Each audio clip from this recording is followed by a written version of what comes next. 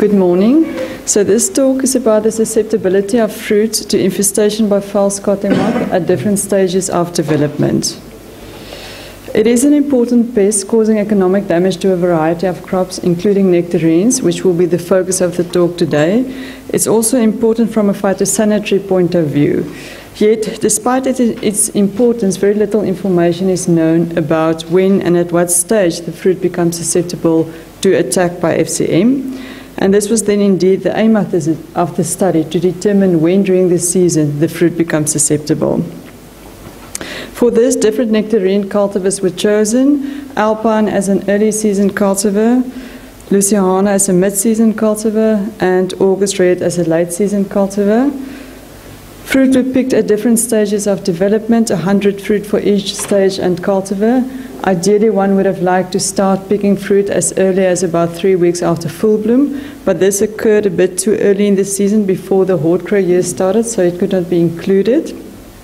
For Alpine, which is our earliest cultivar, fruit were only picked at harvest, but for Louisiana and August Red, we could include a little bit more, so fruit were picked at pit hardening, between pit hardening and harvest, and also at harvest. The fruit were then washed with a spore kill solution to reduce fungal growth. It gets quite messy in the lab. Left to dry, and then the false codling moth egg sheets were placed on the fruit.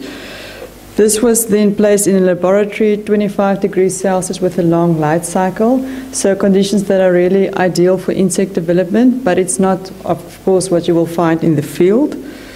In terms of the results and conclusions, FCM completed its development in all the cultivars at all the stages sampled. So it shows us that at least in the lab, nectarines become susceptible to false codling moth soon in its development. As I've mentioned, the fruit susceptibility at the earlier stages, those closer to full bloom, were not investigated, and they may be susceptible. There are other fruit types which are susceptible basically through all the periods of development. But one also has to bear in mind that susceptibility in the lab does not necessarily translate to susceptibility in the field, as the fruit may not be attractive to false codling moth for egg laying for the adults. In the lab, you leave them no choice. The eggs are put on the fruit, but in the field, the moths may choose to move on to a different fruit type. Nevertheless, results from this study may indicate that control measures for false codling moth on nectarines should start early in the season. Thank you.